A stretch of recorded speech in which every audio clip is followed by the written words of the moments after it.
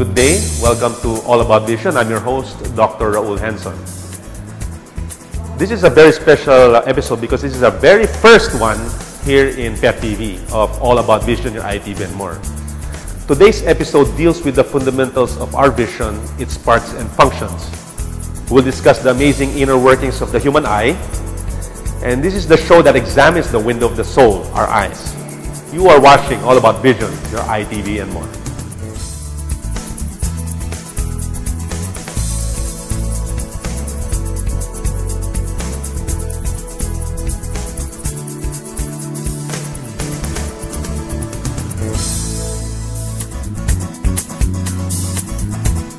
Henson Eye, Ear, and Nose Throat Center, located at 066 MacArthur Highway, Angeles City. You can contact them at 045-888-0411 or 045-625-2525.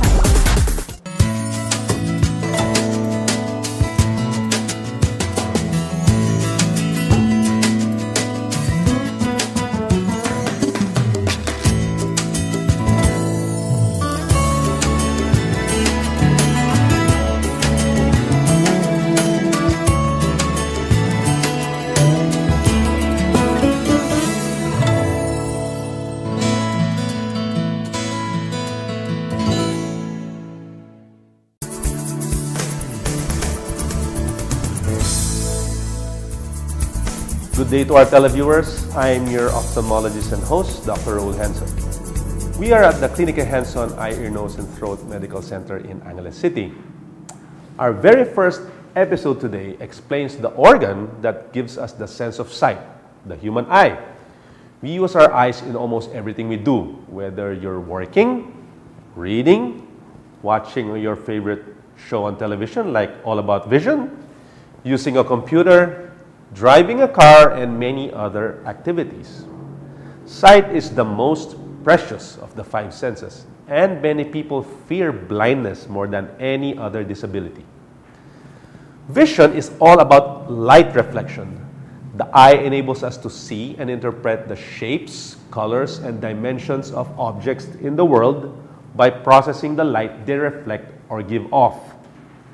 The eye changes light rays into electrical signals that sends them to the brain, which interprets these electrical signals as visual images.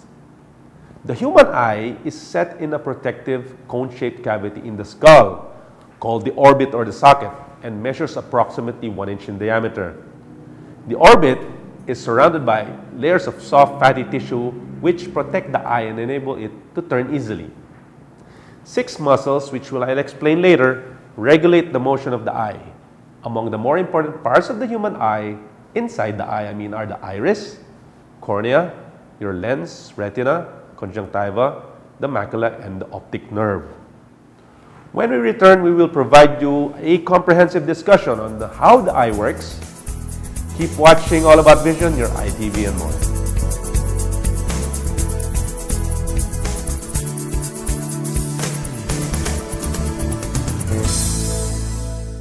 Henson Eye, Ear, and Nose Throat Center, located at 066 MacArthur Highway, Angeles City. You can contact them at 045-888-0411 or 045-625-2525.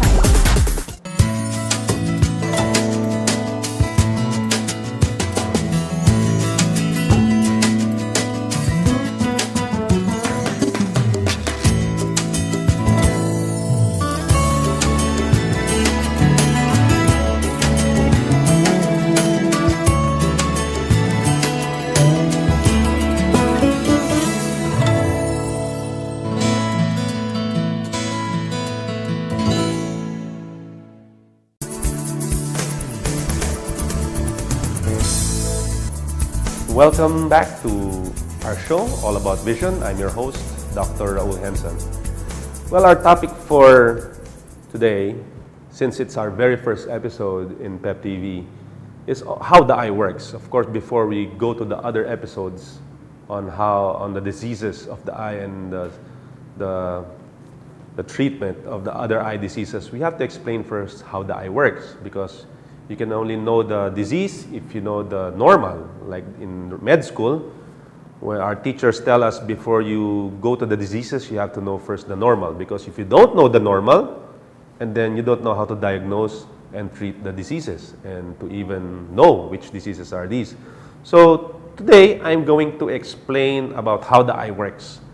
I'll explain you as the basic anatomy of the eye, and inside the eye, in our second part, we will explain how the eye works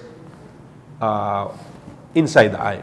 So we will start first with our discussions are the external eye and the internal eye. So that means outside the eye and inside the eye. So our first part of this episode will be dwelling on the external or the outside part of the eye.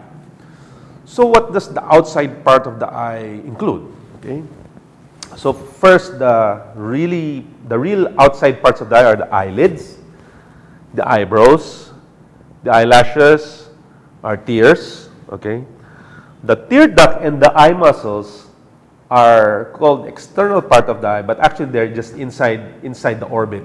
They're not actually inside the eye. So that's why I included them in the external eye. Okay. So our next slide. Now, this is a very important slide. This already explains the external eye and the anatomy, and I will also explain to you the physiology or how this thing works. Okay? First of all, this is the eye. Okay? This is your eyebrow. These are your eyelashes. This is your eyeball, which is I'm going to discuss on the second part. This area right here in dotted lines is called the lacrimal gland. Okay? We'll go back to that later. And then you also have your tear duct. Okay? And the tear duct goes out, the tear duct goes to the extent inside the nose. Okay? I will explain now in detail. Okay? So first of all, what's the purpose of all these parts? Of course, God gave us all these parts because they have function. Okay, the eyebrow is there for us to protect actually our eye from direct sunlight, because our eyebrow is actually protruding. Okay, our eyebrow is protruding from the eye here, so that it actually protects it from severe or the sunlight. The eyebrows.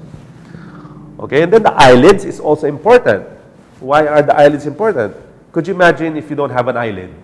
Okay, if you don't have an eyelid, your eye will basically dry up, because the eyelids is the one that really closes the eye and distributes the tears.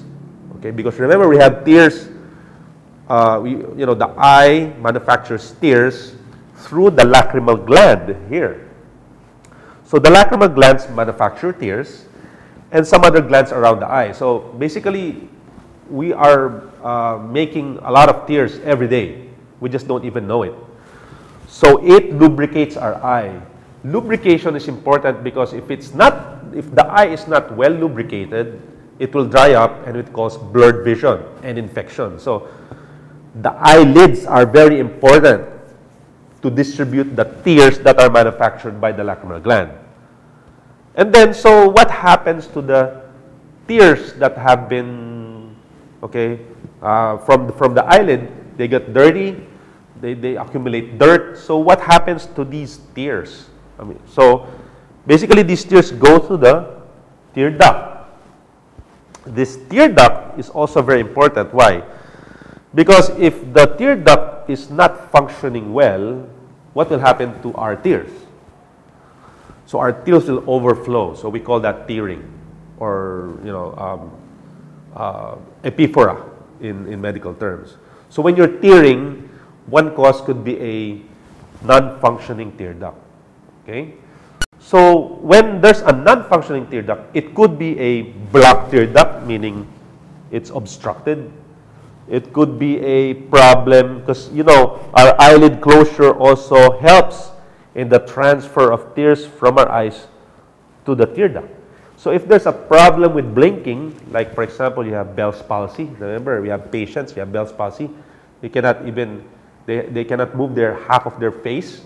So they cannot actually squeeze their eye, so they will also have tearing because it's a functional problem.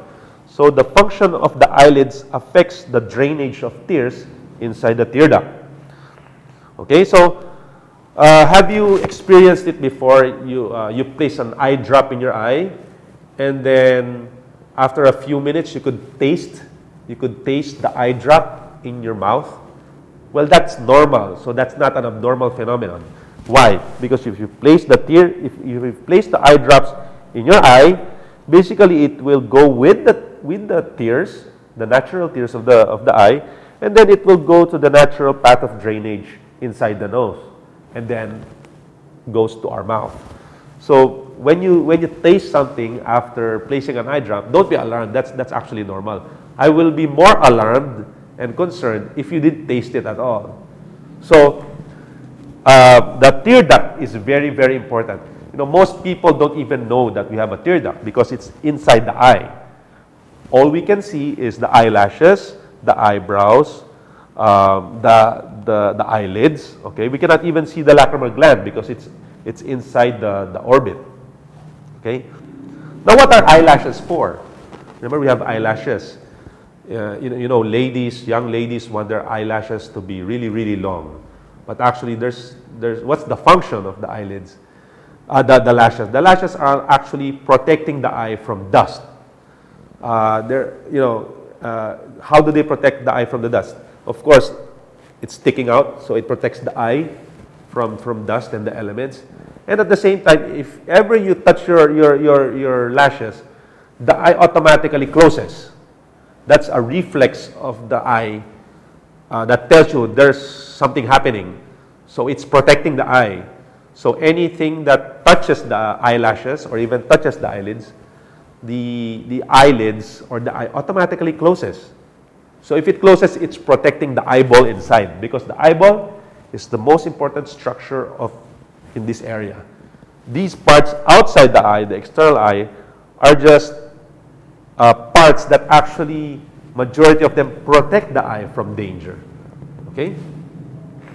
So another thing is that if like for example, some dirt goes in your eye. For example, there's a dirt that goes in that eyeball, like a metal. So it will be irritated and it will start to tear. So you will start tearing because of that foreign body. But actually, it's not because of the blocked tear duct. It's just because of the foreign body. So, and then if you notice, you blink a lot after you get irritated with the eye, with that foreign body. You blink a lot because the eye is trying to protect itself again. It's trying to get rid of that foreign body. So you tear a lot, you blink a lot, and finally you don't feel the foreign body anymore because the eyelashes and the eyelids and the tears got rid of the foreign body. But if the foreign body persists, then you have to go to the ophthalmologist, the eye doctor, so that the eye doctor will take out the foreign body. But anyway, nevertheless, this is our external eye, and it is very, this is what we see every day from other people's faces, their eyelashes, their eyebrows, their lids. But these are important structures because without these structures, the eye will not function well. Okay, so I hope you learned something about the external eye that you don't learn every day from school or anything. So anyway, we'll stop from there, okay, and then we'll stop from the external eye. When we come back after the break, we will talk about the internal eye, on how the eye works inside the eye. Later, we'll explain about how the eye and the camera is similar in things. So anyway, don't go away. We'll be right back.